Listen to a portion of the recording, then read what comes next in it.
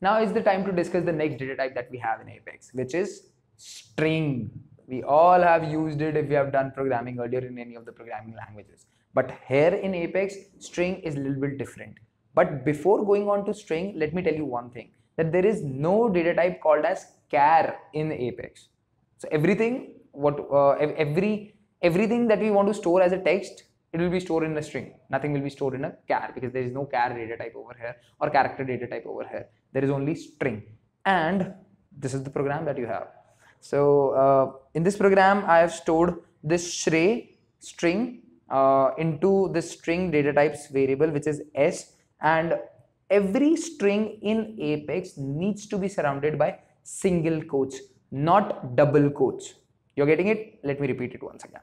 Single quotes, not double quotes. So every string needs to be surrounded by that and needs to be stored into the string data type variable, whatever it is, s, s1, s2, s5, sss, whatever.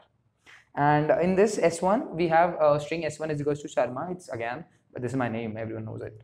And then comes string s2. So if we want to concatenate two strings together, we can simply use plus operator between both of these, and we can assign it to a third string, which I am doing over here. String s2 is equals to s plus s1, which actually makes s2's value as SHREY Sharma with no space. Like have a look at it. There's no space between both of them because there's no space that I have included into this string. And after this, I have concatenated one another string with this. S2 is equals to S2 plus space is space Salesforce space Hulk.